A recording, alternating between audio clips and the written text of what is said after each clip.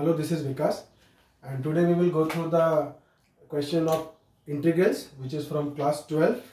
So the question is, we have to find the integration of x cube minus 1 divided by x square dx.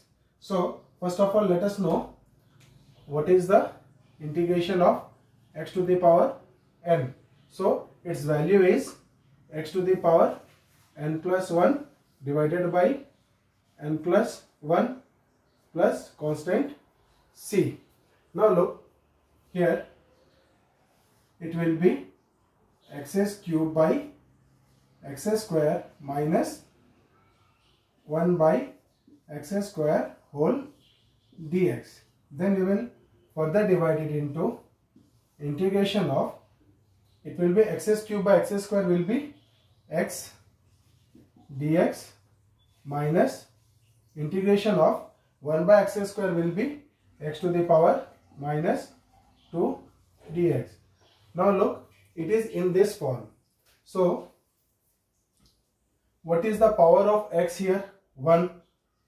So what it will be there? By comparing it with this, what we get? The value of n is 1. So what will be its value? Its value will be x to the power n plus 1 divided by n plus 1. So its value will be x to the power n plus 1. What is the value of n here? The value of n is 1. So x to the power 1 plus 1 divided by 1 plus 1 minus, what we get here? X to the power minus 2. So what is the value of